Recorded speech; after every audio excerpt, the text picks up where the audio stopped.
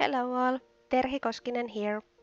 This is my last layout with September hip kits, using mostly the main kit from September.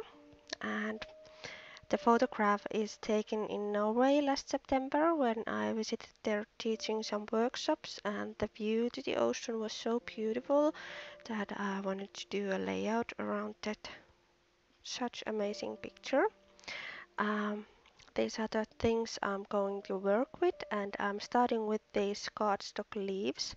I got them with Big Shot, and the cardstock, both the teal green and the white cardstock are from September cardstock kit, and I got them, and now I'm using Versamark pen to draw something on them because I want to use embossing powder, and this pen is perfect for that.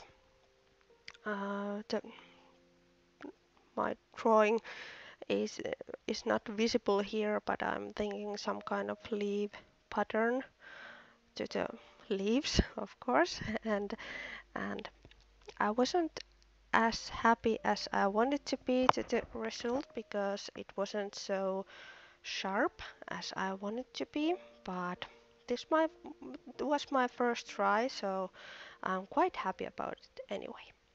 Next time I will do something to make it more thinner to the edges, the lines, you know. Anyway, when I have made my draws, lines and all, then I'm adding the embossing powder and taking the excess off and heating them with heat gun. And now you can see the pattern with all the leaves. And then I thought it still needs something, so I took the blue paint from September color kit. It's from Shimmers and it has really nice sheen inside the paint, so I took some and adding some to the middle of the leaves.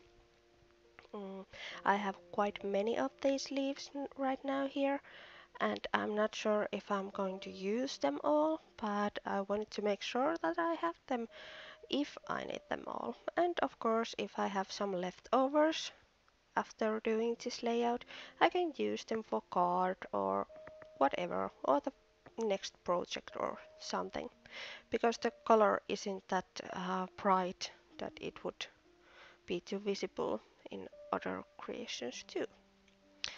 And then I'm using a baby wipe to take the paint off from the embossed area, although it doesn't stick very good to the embossed areas, but I want to make sure there's not even one drop during that area.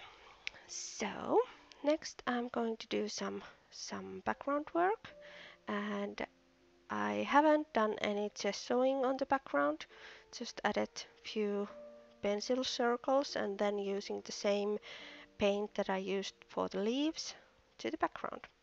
I want to make this really simple background as I'm going to use quite a lot of those leaves, and also the picture is so simple that I want to leave it um, keep it with a lots of air around the picture because yeah, the picture is so awesome. Anyway, I did this nice little paper cluster with September HipKit papers. There's also few tags from great paper, matching perfectly for the papers and for the background.